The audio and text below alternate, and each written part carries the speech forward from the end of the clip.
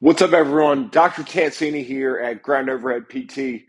Welcome to your daily body armor with Tank. Now, today we're going to be going over the elbow and, in particular, what a lot of you all know as golfer's elbow. Or we see it a lot in the CrossFit gym. We see it a lot in weightlifting, in obstacle course racing. Anything or any sport where we see a lot of gripping. We see a lot of stress and torques on that elbow. That's when these issues are going to show up the most. So that's exactly what we're going to be covering today. Now, prior to jumping in, subscribe to the channel. We come at you daily. Don't miss a way to bulletproof your body and be your best self.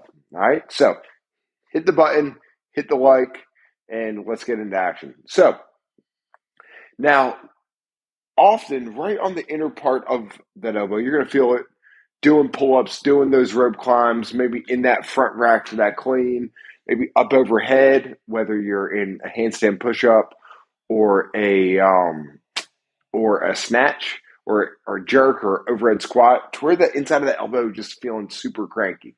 Now, often that's from the combined stresses of not being positionally competent to have those positions that you need to, so that you can load the arm without that excessive stress on that elbow, or you've done a little bit too much gripping and you're not strong enough and robust enough to handle at that insertion point of those forearm muscles the loads and stresses that you actually need to do to be able to perform that stuff long term without any issues. So one of their mechanisms or actions is going to be rotation. Okay. So now you might find like opening up a door, opening up a jar also hurts at the gym. And that's because these muscles here are going to be the ones involved there. So we're going to grab a PVC or like a dowel at the gym. Now, you can make this easier or tougher by the length of the PVC that you use. So if you want to make it super tough, put it all the way up or grab it all the way at the bottom, okay? And if we're focusing on the inner part of that elbow, you're going to keep the elbow tight and just come out nice and slow.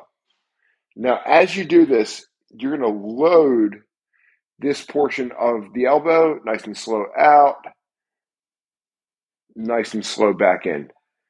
Now, it's the same thing, nice and slow out, taking it all the way through your available range of motion, and all the way back in. Now, if you're dealing with elbow pain here, you're most likely going to have some discomfort there. I want you to pick a length of the PVC, right, by moving the hand up or down on the PVC, which allows you to do the movement with minimal discomfort. I want you to feel it, but I don't want it to be stabbing. So as you get better at it, move the hand down. You're going to do this 4 to 5 seconds down, 4 to 5 seconds up in the 12 to 15 rep range, nice and slow. If you have some discomfort, that's okay, but this is a great way to start zapping that inside elbow pain. So guys, I'm Dr. Tank, Dr. Tansini. Get back to your workouts. Give this a go. Reach out if you need anything, and I'll see you next time.